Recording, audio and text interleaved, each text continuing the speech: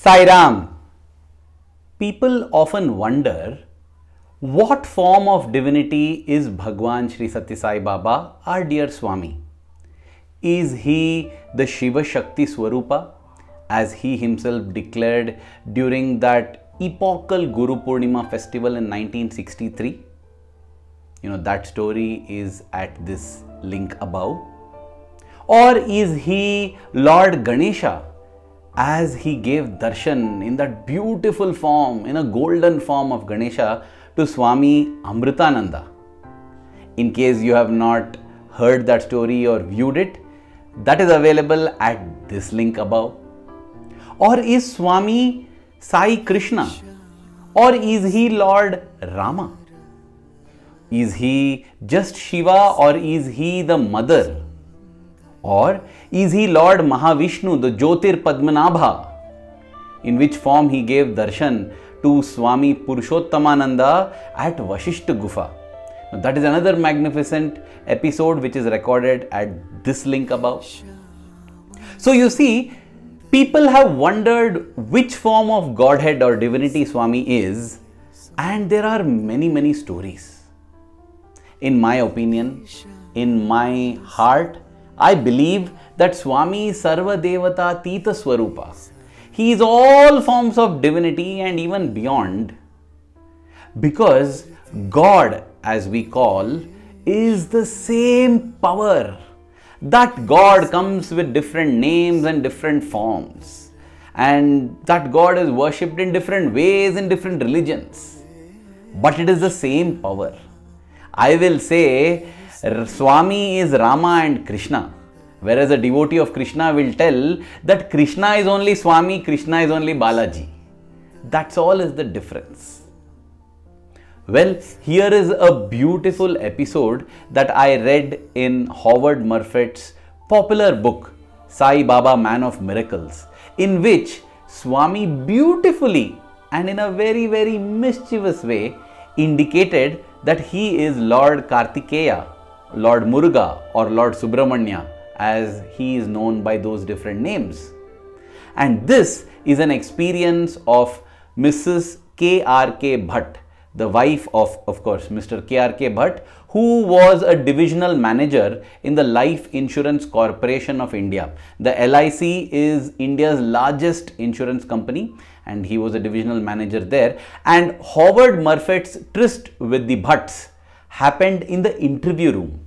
It was a day that is special for Lord Subramanya, and Swami had called this elderly couple in for an interview along with Howard Murphet and his wife Iris.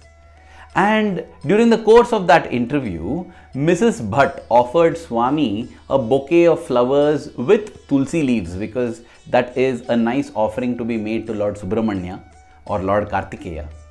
Swami took a few flowers and the leaves from that bouquet and planted it in Mrs. Bhatt's hair. Women wear it in India as a decoration and as a mark of respect.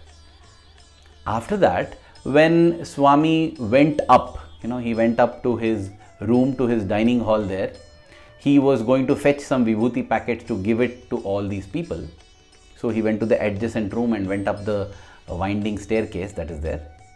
At that time, all of them were waiting, and it was Iris, Howard Murphet's wife, who noticed that on Mr. Bhatt's left shoulder, there was something that has fallen. And this was possibly flakes from the ceiling, because the ceiling was flaking and it was falling. But after a while, the ceiling was no longer flaky. The entire room is very austere. There's nothing on the walls. The windows were closed. The door was closed. And yet, on the shoulder of Mr. Bhatt, left shoulder, were petals of flowers and tulsi leaves. And Howard Murphet records in his book that he had no idea where they came from. But the Bhatts considered it as a grace of their Sai Subramanya. And incidentally, that was the time when Mr. Bhatt was having some kind of heart problems, and the left side of his chest was aching. After those petals and leaves, the pain was miraculously gone and it never recurred. That was how Howard Murphet got introduced to the Bhatts, and later on he captured the story of how Mrs. Bhat got convinced that Swami is indeed Subramanya. Her story, as I said, is so beautiful and uplifting.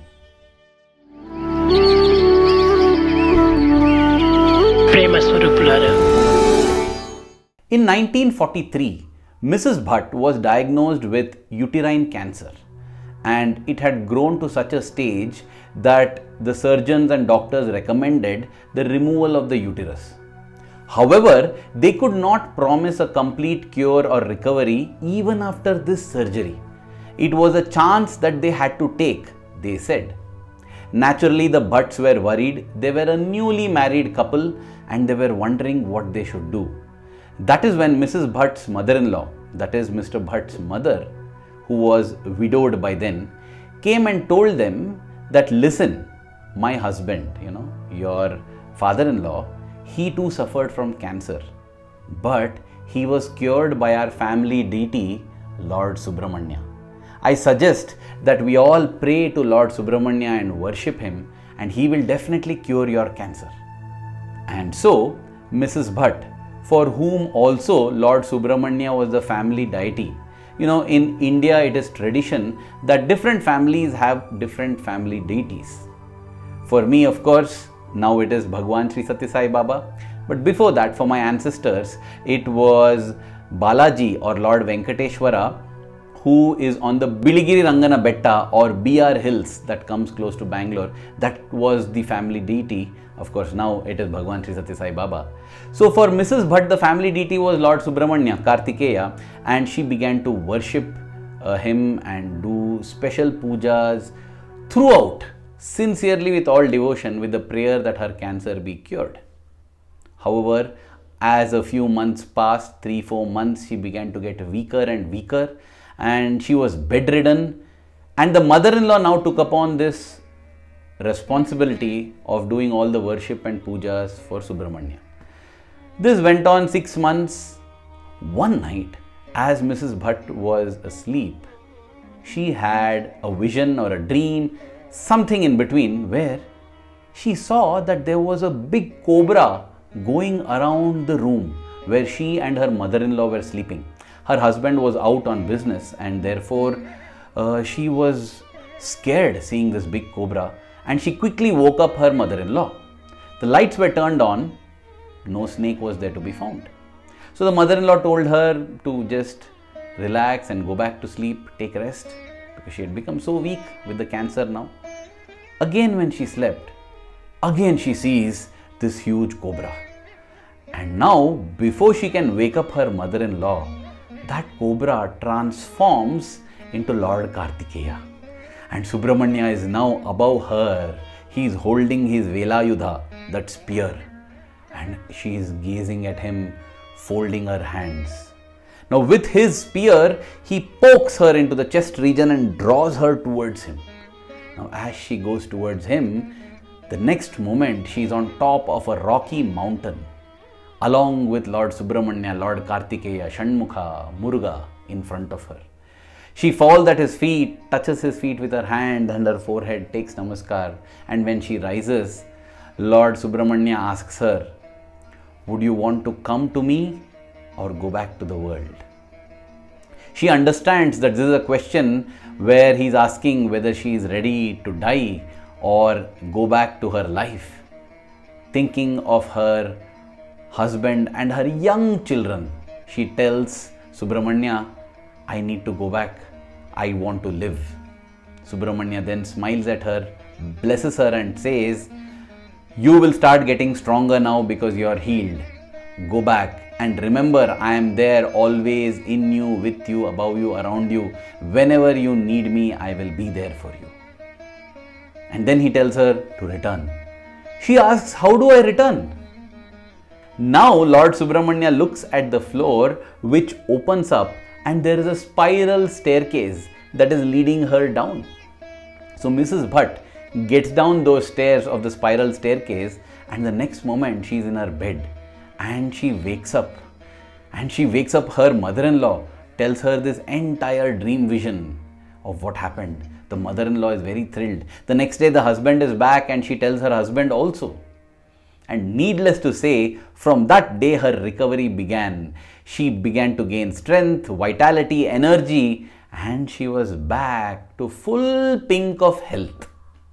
This was the way she led her life for not years but decades. 2 decades later, in the 1960s, that is when the Bhatts first heard about Bhagawan Sri Sathya Sai Baba. So they travelled to Prashanti Nilayam and they were called in for an interview. And in that interview, Swami looks at Mrs. Bhatt and says, I met you 20 years back, I have spoken to you. She said, no Swami, this is my first time that I am seeing you and coming to you. No, you met me and you have spoken to me when you were living in Mysore. And then Swami goes on to give her exact address, the street name, the house he was living in. And Mrs. Bhatt's mind goes back to those days in Mysore when she was suffering from uterine cancer. And then Swami smiles at her and tells, come with me. He takes her up to his dining room area. And as they climb up the staircase, Swami says, look down. And then it is a moment of goose flesh and goosebumps for Mrs. Bhatt, because as she looks down, it is the very same spiral staircase which Lord Subramanya had opened up with his foot and told her to descend to earth.